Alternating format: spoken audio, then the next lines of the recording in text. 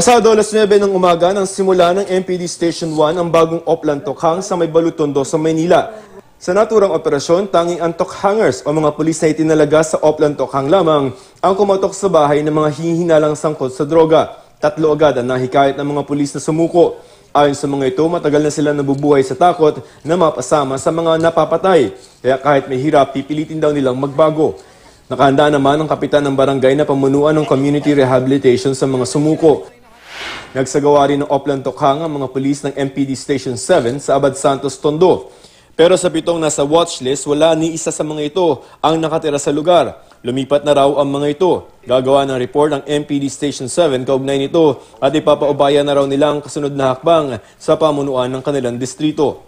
Sa bagong Oplan Tokhang, 4 na pulis lamang ang lalahok sa kada operasyon at lahat sila naka-uniforme. Gagawin lamang din ito mula alas 8 ng umaga hanggang alas 5 ng hapon, Lunes hanggang Biyernes. Tila hindi naman pabor dito si Senador Panfilo Lacson na dating PNP chief.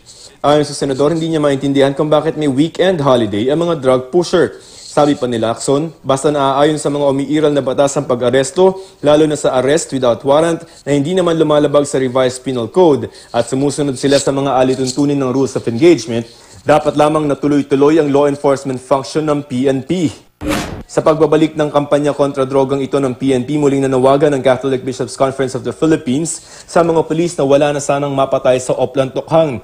Dapat daw sundin ng mga pulis ang kanilang guidelines.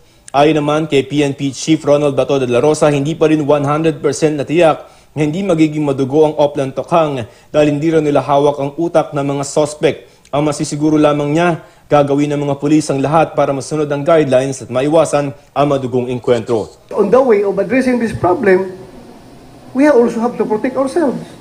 We also have to preserve our own life and life of the strangers. So that's why I cannot give you 100% or a foolproof anti-drug campaign na magiging bloodless. Joseph Morong, GMA News.